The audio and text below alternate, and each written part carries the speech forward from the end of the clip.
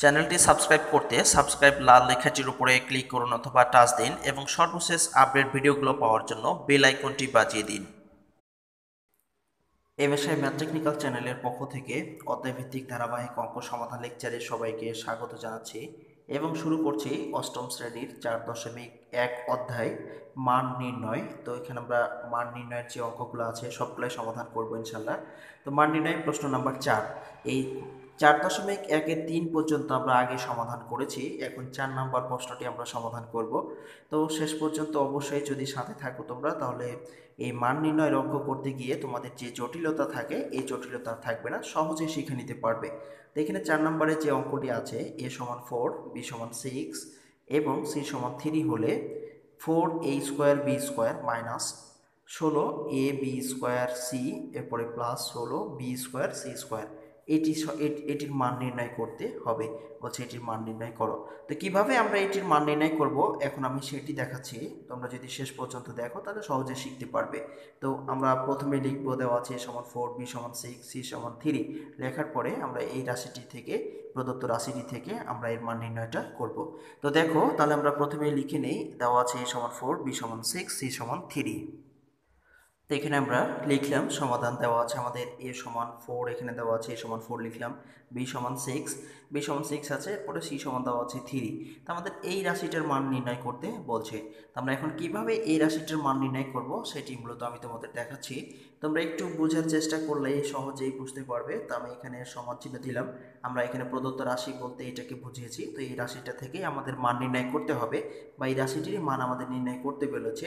তো এখন আমরা যেটা করব, যদি আমরা এখানে একটু তোমরা খেয়াল করো, যদি আমরা এই 4a²b²কে এ কাজ করি, মানে 2ab এর উপরে যদি আমরা স্কোয়ার করি, দেখো ভালো করে বুঝতে পারবে তোমরা, 2ab এর উপরে যদি আমরা হোল স্কোয়ার করি তাহলে আবার গুণ করলে কি হবে, 4a²b² হয়ে যাবে। তার মানে আমরা 4a²b² থেকে 2ab হোল স্কোয়ার করতে পারবো। এরপরে যদি আমরা এই 16টাকে আমরা এরকম করি যে 4b এরপরে সি এর উপরে হোল স্কোয়ার, আমরা এই পাঁচটাকে করছি।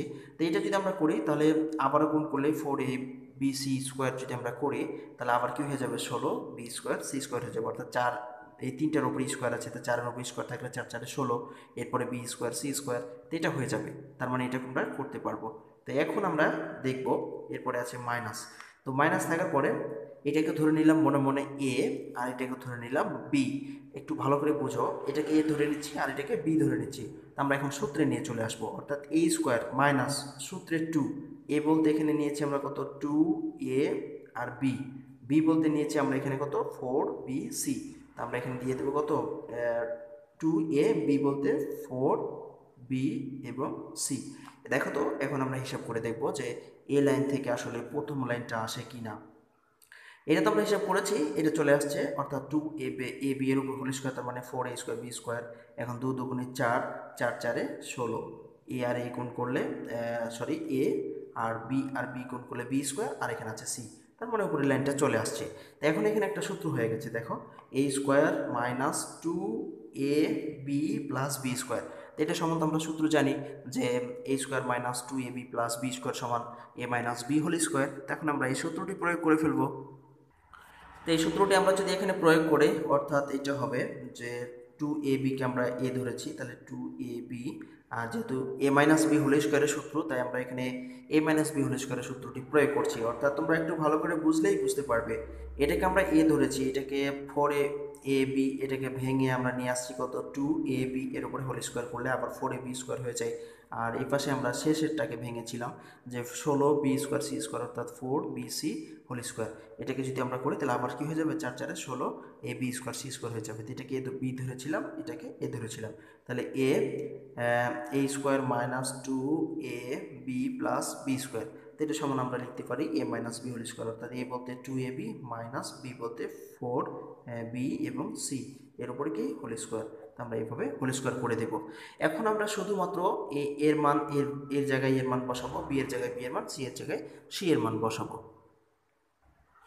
তো এখানে এখন মান বসাই, মান বসালে কি হবে, এখানে 2 এর সমান আমাদের পেয়েছিলাম 4, তো এখানে আমরা 2 গুণিত 4, এরপরে বি সমান পেয়েছিলাম 6, তো এখানে আমরা বসিয়ে দেবো 6, এরপরে মাইনাস 4 আছে 4 দিলাম, বি সমান পেয়েছি কত 6, তো আমরা এখানে বসালাম 6।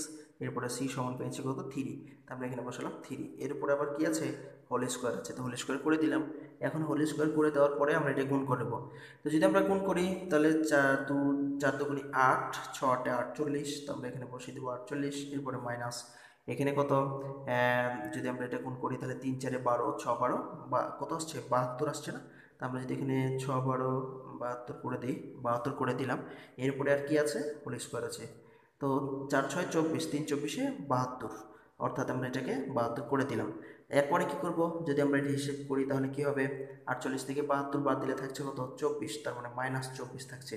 এর উপরে আবার কি আছে হোল স্কোয়ার আছে। এরপরে যেটা করব, তারপরে এখানে দেখতে পাচ্ছ তোমরা যে মাইনাসের উপরেও স্কোয়ার আছে, আবার 24-এর উপরেও স্কোয়ার আছে।